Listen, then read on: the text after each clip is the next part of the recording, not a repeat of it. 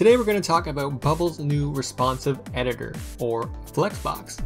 Let me just say that I love this new designer, and now that we have it, I am not even sure how I used to use the old one without pulling out my hair.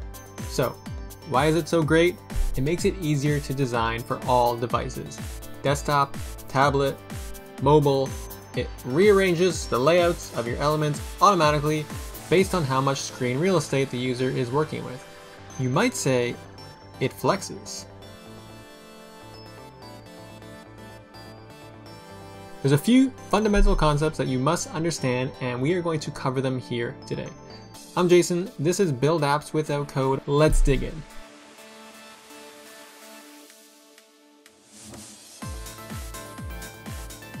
Here I have a group with a bluish background. Now if I go to the page properties of this group, the first thing I'm interested in is container layout. This setting will determine how the elements inside the group will arrange themselves. Let's start with row. So this is my parent container.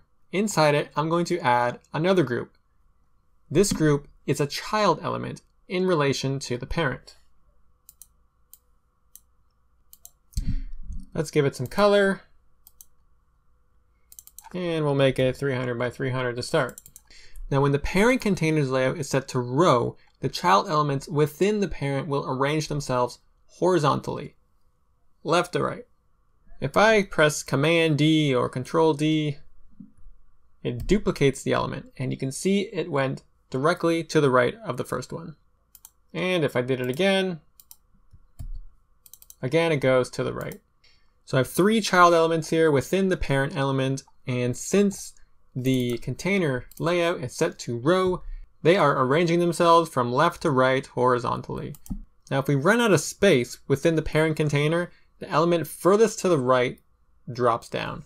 So if I duplicated this one more time, there's not enough space, so it drops just underneath. Let's go back to the parent layout settings. When row is chosen, we get the container alignment option right here. Right now we are aligning to the left. We could also align center. Now you can see these three elements are centered within the parent container. You can also align right. Space around, space between. These are super useful. Space around puts even space between the elements and the edges of the parent container.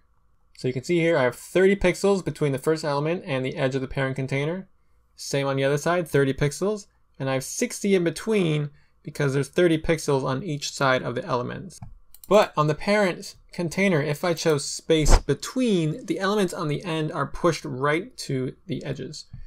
So the blue is pushed right to the left edge of the parent container, and the yellow is pushed right to the right edge of the parent container. Let's open up the properties of one of the child elements. I'm gonna go to Layout, and right here, I can change the order of the elements.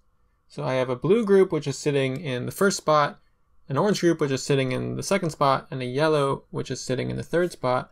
Let's say I wanted blue to be last and not first. I can click on Make Last, and that'll push it to the end. If I wanted orange to be in the middle, I can say Next. If I change my mind and I wanted blue back in the middle, I can say Previous. So this is an easy way to change the order of the elements. I can also set the vertical alignment on each individual child element.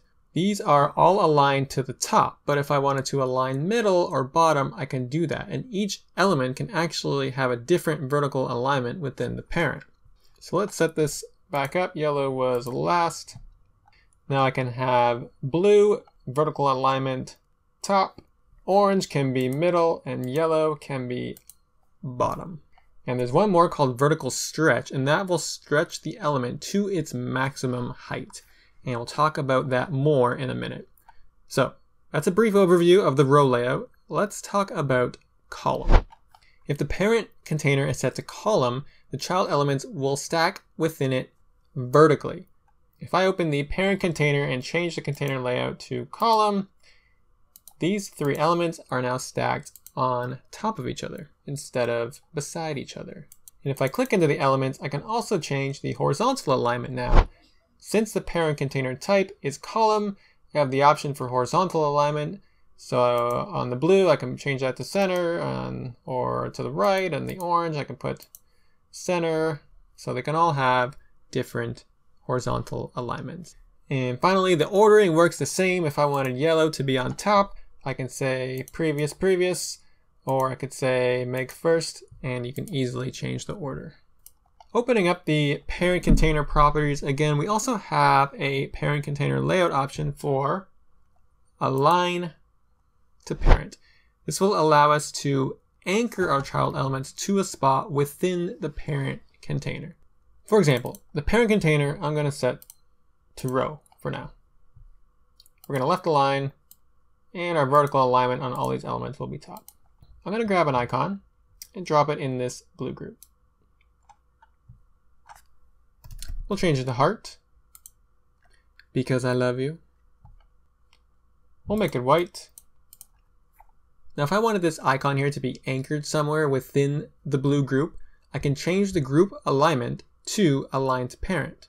Right now it's fixed, I'm going to change it to align to parent. Now when I look at layout settings for the icon, I get this little grid. Right now it is anchored to bottom middle, but I can go bottom right, or dead center, or top right. And if I duplicated that and we change it to, let's say, a thumbs up, I can put this one somewhere else. Or I could put it in the same spot, and in that case they'll just overlap each other. And now's a good time to probably mention that you can have parent containers nested within other parent containers. Parent containers within parent containers within parent containers within parent containers. Wow. And a container can be a parent and a child. So this blue element is a child element to this main parent group here. However, it's a parent container to the icons inside. Finally, we have fixed, and fixed is like the old editor. It allows you to place elements anywhere by dragging them around. This option is not responsive though, so generally I don't use it unless the container I'm using it for is very small and doesn't need to adjust based on screen size.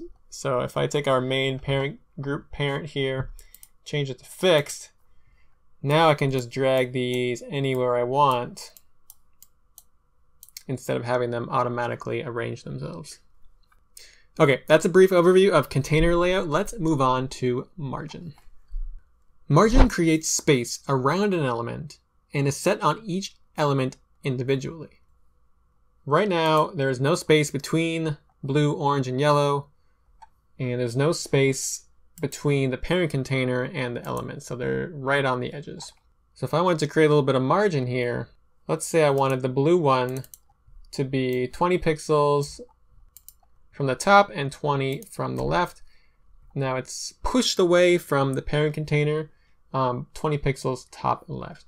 However, since I set it on the blue one, it only put that margin on the blue group, not orange or yellow. So if I wanted orange as well to have some space, now I have to go to the orange element and also do 20 there and 20 left to push it away from blue. And yellow, same thing, I need 20 and 20 left. I might want right on this one too since it's farthest to the right. And I can even set margin on these icons if I wanted the icons to be not quite right in the corner. I can put, say, left and bottom here. Okay, that works fine. There is a better way to do it, and it's called padding. So let's take off the margin here on all these elements.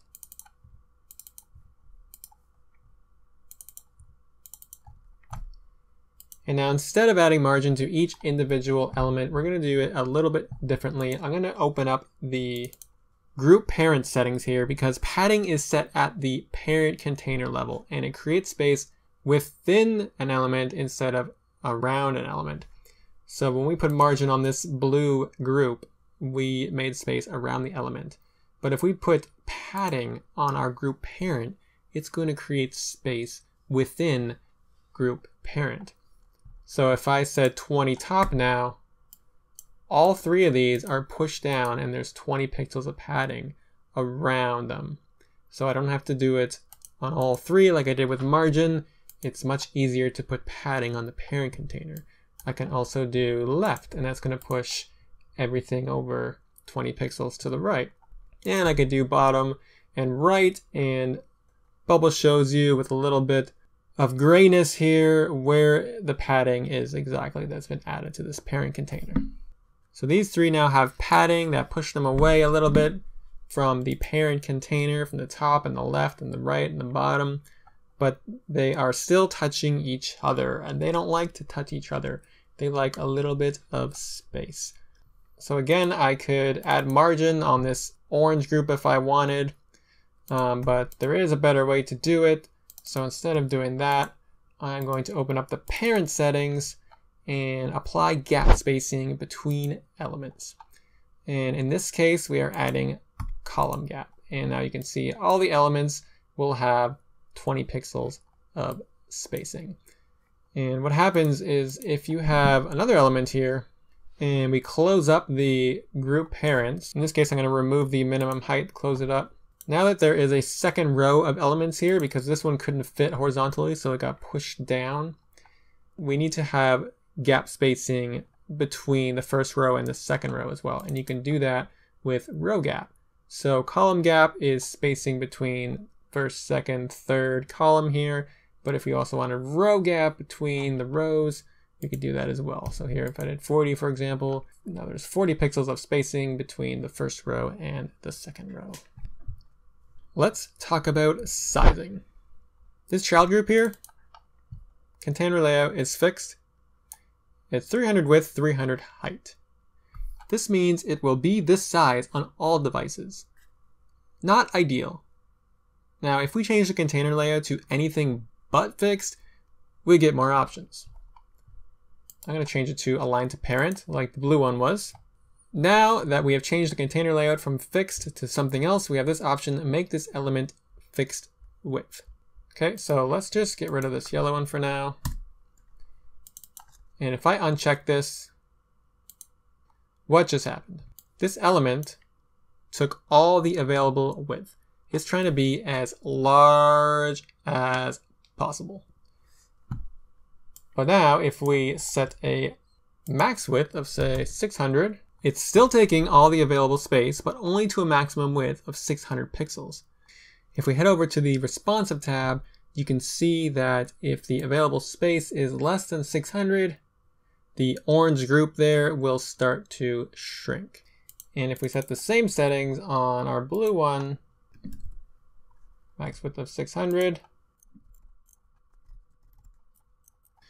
now they're behaving the same. However, once both elements are at their minimum of 300, the right one will collapse below the left one. So as we're shrinking, the min is 300. So once it hits 300, now the orange group, since it's on the right, will collapse below the blue one. And if we get even smaller, since the minimum width is 300, it starts to get cut off.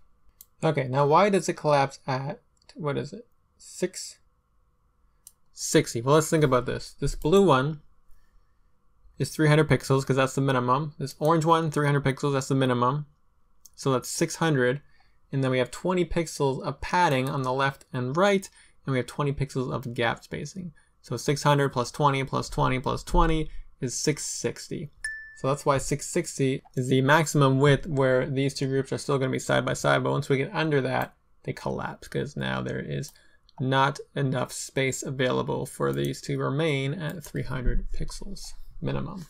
Let's open up one of these. What happens if we select fit width to content? Now the element is going to try to be as small as possible.